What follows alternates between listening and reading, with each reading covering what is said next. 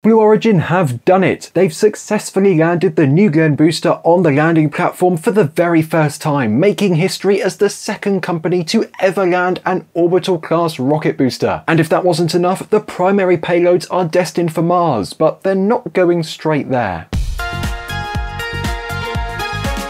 It was a majestic ascent out of Launch Complex 36 with all 7 BE-4s powering Glenn Stage 1 off the pad. The thrust-to-weight ratio was very similar to Flight 1, taking an awful long time to clear the towers, but thankfully that wasn't a bad omen as New Glenn started to pitch down range. We had to wait for this spectacular ascent though, as the original launch attempt on Sunday was scrubbed to, well, pretty much everything. Clouds, rain, cruise ships in the range, GSE glitches, you name it. Blue tried again on Wednesday, but had to stand down the evening before because of an incoming solar storm. You couldn't make it up. Well, I guess you don't want to fry your spacecraft as soon as you launch them, right? But it was of course third time's the charm on Thursday, and the odds were definitely in Never Tell Me the Odds' favour. The reason why the landing was unsuccessful 10 months ago was because the 3 gimbaling BE-4s failed to relight, resulting in the 60-metre tall booster losing control as it re-entered the atmosphere. Between GS1 serial number 1 and serial number 2, the company implemented numerous upgrades, including upgrades to the BE-4's startup and shutdown sequence,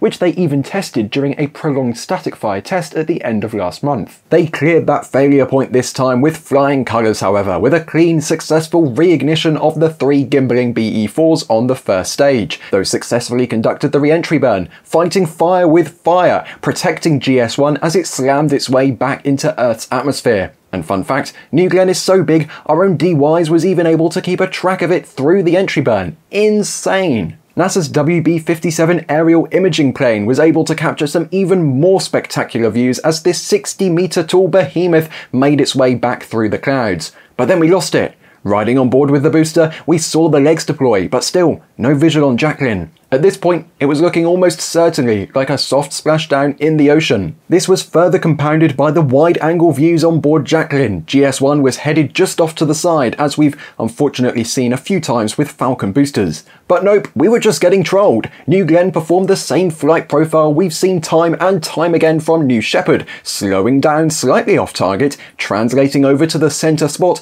and touching down with a smooth, record-breaking landing on Landing Platform Vessel 1. New Glenn is the largest, most powerful, and dare I say most beautiful rocket to propulsively land on an ocean vessel downrange. We'll do dedicated live coverage for the return of Never Tell Me the Odds, because in about 4 days, Landing Platform Vessel 1, nicknamed Jacklyn, and support ship Harvey Stone are going to be making their way back into Port Canaveral. But of course, the landing attempt was always a secondary objective. The primary payload for New Glenn-2 is NASA's Rocket Lab-built ESCAPADE mission, which features twin satellites heading to Mars. Originally intended to launch alongside NASA's Psyche mission as a rideshare payload, ESCAPADE had to find another ride because Psyche was delayed to the point where its trajectory would no longer facilitate hosting the twin Mars-bound spacecraft. Blue Origin won a $20 million bid to launch the spacecraft, and they were even slated to launch on New Glenn's maiden mission. But yep, more delays meant ESCAPADE had to be bumped yet again. If you take a look at the calendar though, we're not currently in an Earth-Mars transfer window, so how is ESCAPADE getting to Mars?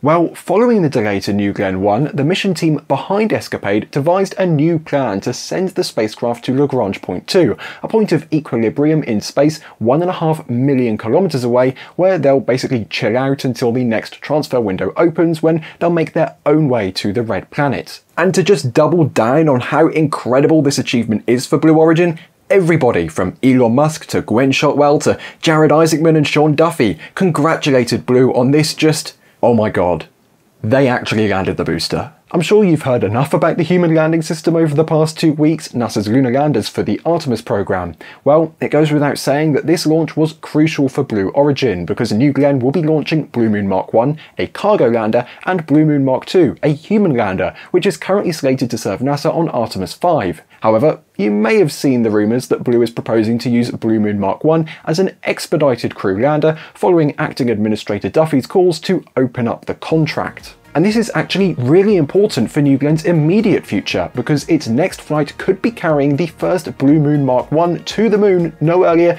than this coming January. Yeah, things are about to get very exciting, but will they make it? Stay tuned to find out. I've been Ryan Caton for NSF, thanks for watching, and goodbye.